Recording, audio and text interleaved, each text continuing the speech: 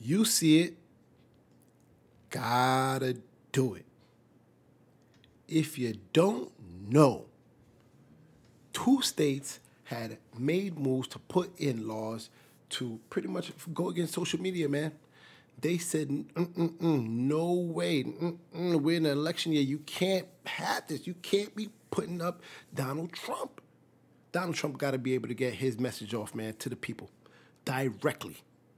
So if you don't know, Texas, yes, Texas and Florida, they put in 2 laws recently to pretty much go against social media to allow Texas to pretty much fine social media companies if they decide to ban people from voicing their opinion, saying that it goes against our Constitution, our First Amendment, freedom of speech.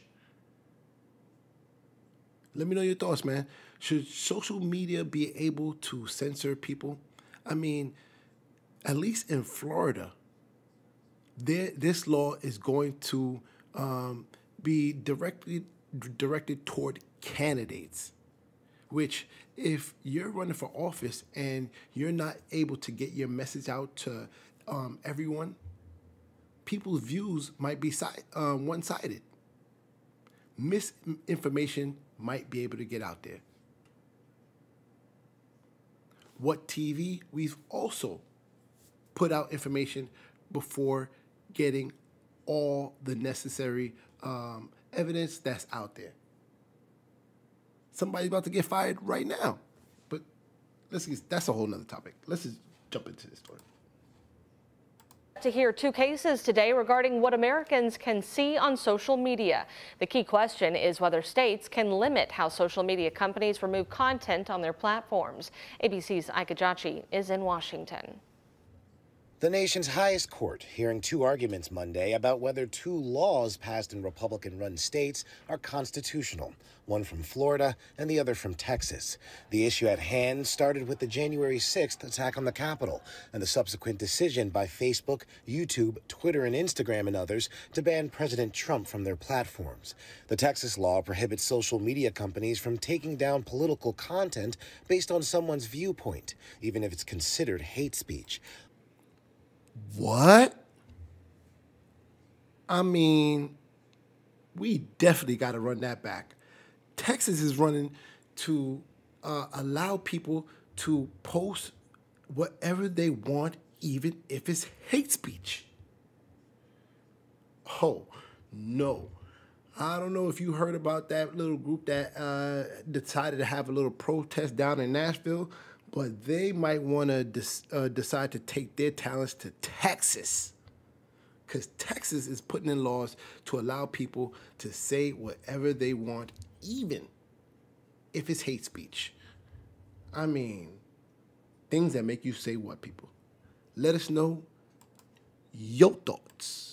The Texas law prohibits social media companies from taking down political content based on someone's viewpoint, even if it's considered hate speech. The Florida law makes it illegal for tech companies to ban candidates on the ballot in the state from their social media sites. Supporters of these laws say social media platforms have been censoring users, especially those with conservative or religious views. The state has an interest, a First Amendment interest, in ensuring the free dissemination of ideas. But tech companies are arguing they have a right under the First Amendment to set their own standards to prevent misinformation. It's about government, in this case Republican government, forcing a private platform to say something it doesn't want to say.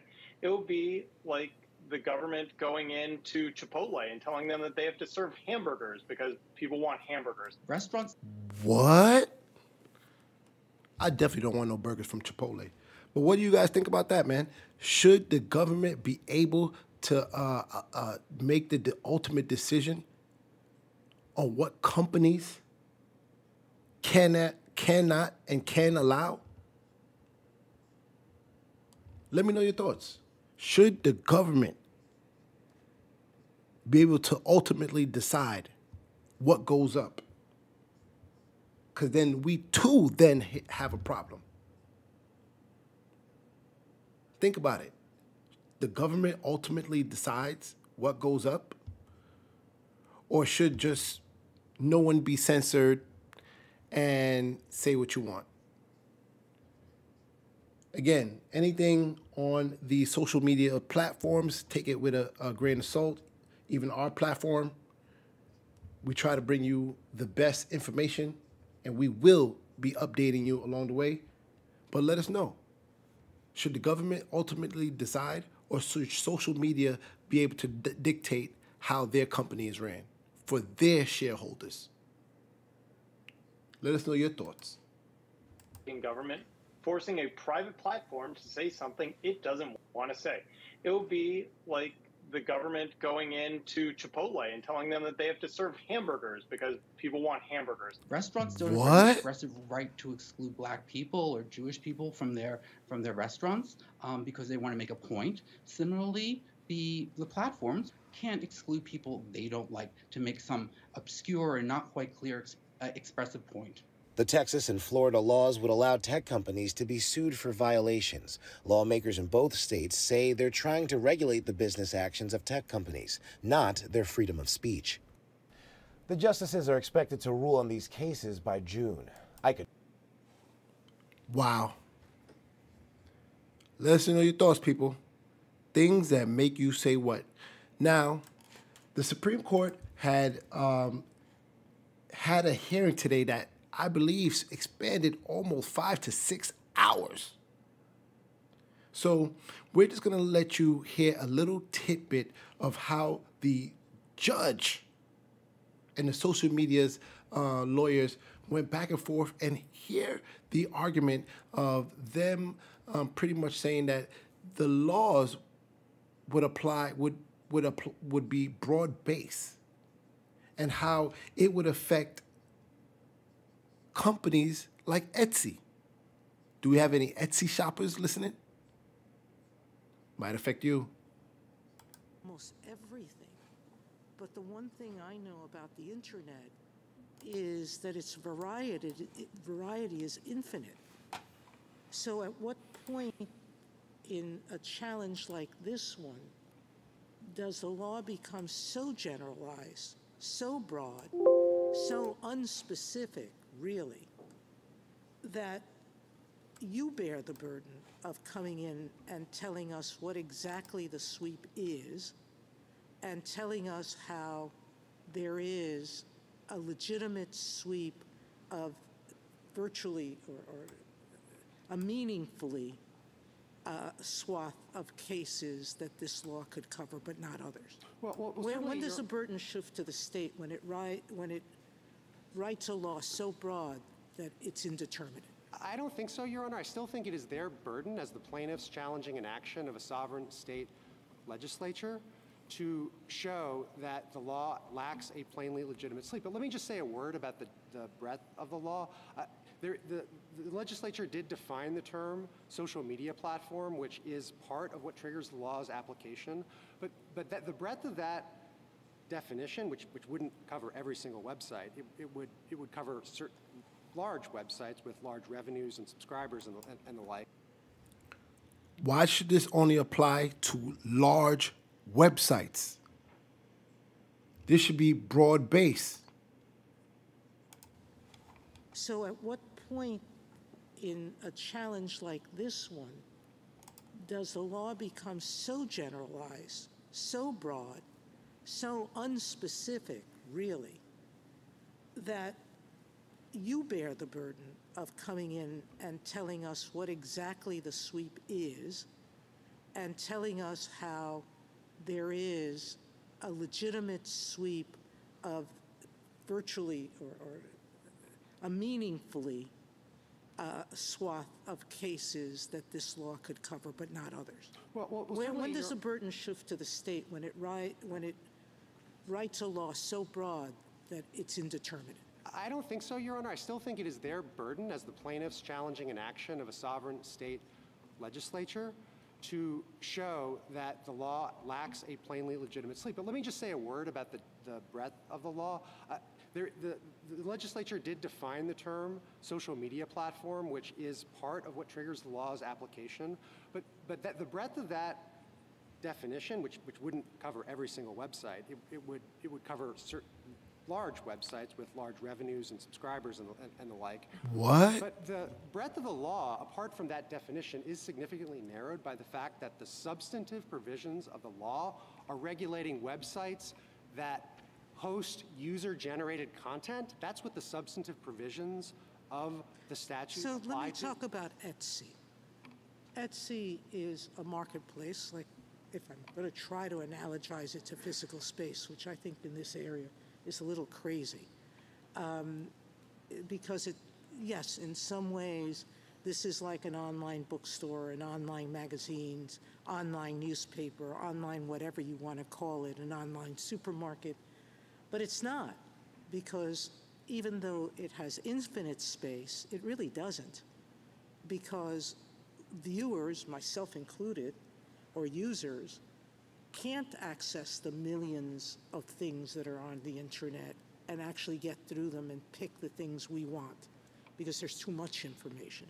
So we're limited by human attention span, so are they. So our theories are a little hard, but let's look at Etsy. Etsy is a supermarket that wants to sell only vintage clothes. And so it is going to, and does, limit users' content. It's a free marketplace, it's open to everyone, but it says to the people who come onto its marketplace, we only want this kind of product. They're going to have to censor, they're going to have to take people off, they're going to have to do all the things that your laws say they can't do without all of these conditions. Why is that? Why should we be permitting, and under what level of scrutiny would we be looking at this broad application of this law that affects someone who all they want to do is sell a particular kind of product, and they have community standards, and they tell you that they don't want you to curse, they don't want you to talk politics, they don't want you to do whatever. All they want you to do is sell your product. But if they're a public marketplace, which they are, they're selling to the public, this law would cover them. I think that's right, Your Honor, but let me just say a word about how the law might apply to Etsy. First of all, it wouldn't regulate the goods Etsy is offering. What our law regulates is the moderation of user-generated content. So it would only apply to Etsy to the extent that they, and I'm not sure to what extent it actually would apply to Etsy. I guess it would apply somewhat, but I guess people are uploading user-generated content in connection with the sale of goods, and that's the conduct that would regulate. It doesn't limit what goods Etsy can limit its marketplace to. Well, let me just say a word about that. Well, it opens it up for sale of goods, and it tells its users, don't please speak about politics, because that's not what our marketplace is about. That's viewpoint discrimination. This falls under a whole lot of your listings and bans and disclosure requirements. Why are we imposing that on something like this? Well, in Pruneyard versus Robbins, Your Honor, this court held that the state of California could regulate the speech hosting activity of a shopping mall, which was hosting speech as an incident to... But not inside the stores. We said that they could come, but if they go inside the store, we didn't say anything that free speech, that someone could stand on a platform in the middle of the store and scream out their political message. We said the common areas where we're permitting others to speak, we're going to let this particular speaker speak anything he or she wants. That's why I'm afraid of all of these common law rules that you're trying to analogize to. Well, Your Honor, I do think Etsy is similar insofar as it is, in fact, hosting speech and some expression as an incident to some other commercial enterprise. And I think that, if anything, makes Etsy's speech interests even weaker than the social... Counsel, you began your presentation with talking about concerned about the market power and ability of the social media platforms to control what people do.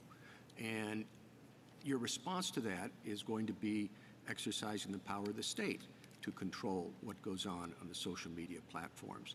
And I wonder, since we're talking about the First Amendment, whether our first concern should be with the state regulating what we have called the modern public square? Well, I think you certainly should be concerned about that, Your Honor. What I would say is that the kind of regulation that the state of Florida is imposing is one that is familiar to the law when you have businesses that have generally opened their facilities to all comers and content. This is the way that traditional common carrier has worked, regulation has worked for centuries. If you were an innkeeper and you held yourself out as open to the public, you could indeed be permitted to act in accordance with that voluntarily chosen business model. So I certainly think the court should proceed carefully. But one thing the court I think it's important to keep in mind is that there is an important First Amendment interest precisely in ensuring that large, powerful businesses like that have undertaken to host massive amounts of speech and have the power to silence those speakers. The state has an interest, a First Amendment interest, in promoting, in ensuring the free dissemination of ideas. Is there any aspect of... You heard it there. Just wanted to give you a little bit of flavor. Hope you didn't fall asleep because, man, they went about 5 hours. Now, you heard it. The judge made an argument that pretty much the laws that are set in place, they would affect sites even like Etsy. I mean, we just want to know from you, should social media be able to censor certain people? Or do you agree with Texas that pretty much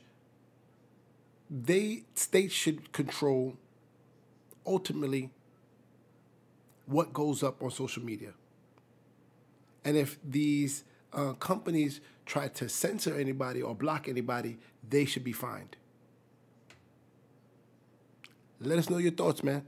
All I got to say is, man, these states, Florida and Texas, man, they're doing one for Trump, man. They're doing one for Trump. I mean, wow. Things that make you go what, people? Things that make you go what?